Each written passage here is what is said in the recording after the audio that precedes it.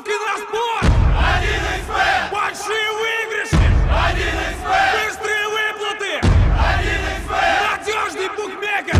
1xbet! 1xbet! Bukmekerskая kompaniya. Suv va sirlar bilan qoplangan qadimiy Geraklon shahri Aleksandr Makedonskiy tomonidan miloddan avvalgi 331-yilda barpo qilingan. Bu nom ostida u ko'pincha yunonlarga tanish bo'lsa, misrliklar uni Tonis deb atashgan. Bugun e'tiboringizga qadimgi Geraklon shahri haqida qiziqarli ma'lumotlarni havola etamiz. Demak, Mujizavий dunyo e'tiboringiz markazida.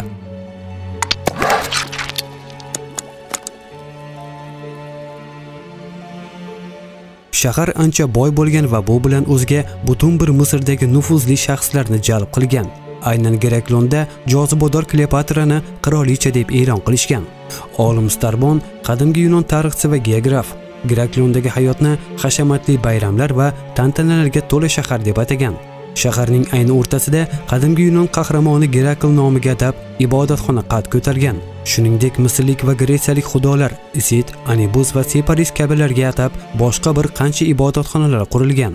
Bugun Geraklon shahri Abukir bo'g'zi Aleksandriya qirg'og'i bo'yida 50 metr chuqurlikda qum va balchiq bilan qoplanib yotibdi. Olimlar Geraklonning suv ostiga cho'kish borasida haligacha biron bir yagona fikrga kelganlar yo'q. Ko'pincha arxeologlar suv osti zilzilasi variantiga ko'proq moyildilar. Miloddan avvalgi 365-yilda 8,5 balli zilzila sababli Qirit qirg'og'i bo'yi vayronaga aylangan. Yer osti silkinishidan so'ng o'zining vayron qiluvchi kuchi bilan Markaziy va Janubiy Gretsiya, Misr, Kipr, Sitsiliya va Livanni o'zi bilan birga olib ketgan qudratli sunamilar ketma-ketligi kelgan. To'lqinlar ostida yashirilgan Geraklonning kashf qilinishi 2012-yilning yozida taniqli arxeologlardan biri Franco Goddining qo'lidan keldi. Fransuz, amerikaliklar va misrliklardan tashkil topgan arxeologlar guruhi ushbu sirli shaharni topish ilinjida naqd 6 yilni sarf qilishdi. Geraklon mavjudligini isbotlovchi birinchi narsa bu 2 metrlik gigant haykal edi. Arxeologlar tomonidan topilgan haykaldagi yozuvda va janobi oliylar aytdilarki, bu yozuv Yunon dengiziga kiraverishda Geraklon Tonisda tiklangan haykal toshida o'yib chiqilsin.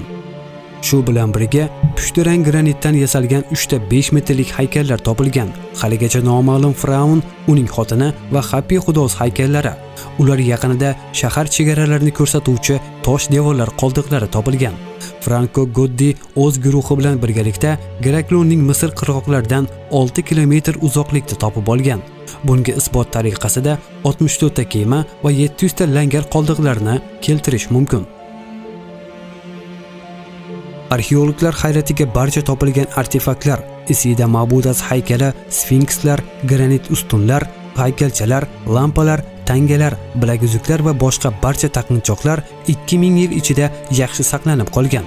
Haligacha monumental maqbaradagi irogliflar to'laligicha tarjima qilinmagan va Franco Goddining o'zi aytishicha, bo'g'iz suvlari o'zida arxeologiya uchun sog'-sanoqsiz sovg'alar va sirlarni saqlab turibdi va bu ham bir necha yillik tadqiqotlarga sabab bo'lishi mumkin. Bugun e'tiboringizga havola qilmoqchi bo'lgan qiziqarli ma'lumotlarimiz shulardan iborat edi. Video yoqqan bo'lsa, like bosishni unutmang. Kanalimizga albatta obuna bo'ling. Xayr, salomat bo'ling.